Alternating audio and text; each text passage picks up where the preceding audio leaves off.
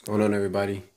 I try to see if we can get a clear view of them connecting, but unfortunately I couldn't. And it was hard work, man. Standing here trying to watch them court. They were courting for about an hour and a half, literally. So I had to pause the video and stop the video, man. I couldn't stand there that long. But the decision was a good decision, man. I'm glad I threw him in there one more time because look, I'm assuming that they locked, even though I can't see it, but you can see how Rudy is pulsing. It looked like literally like he's ejaculating.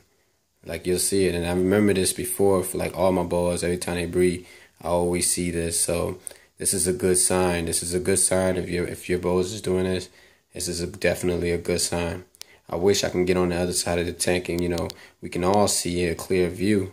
That'd be really interesting, but I mean, this is what I have for now. And it seems like Lola just gave in. I watched them. They were just playing cat and mouse. Like he was all on top of her, trying to, follow her and using his spurs to literally to keep her moving in the position that he wanted. I mean, there were even times where he went under her. His tail went under her and lifted her tail up. So he definitely proved the dominance in that. I got to elaborate that having a confident male is important because if your male ain't going to do all that work, then you ain't going to get the grand prize. If he ain't going to do all the work to get the cookie, then it's a waste of time. It ain't going to be successful. But this boy is definitely a confident male, and he will produce confident males, little males.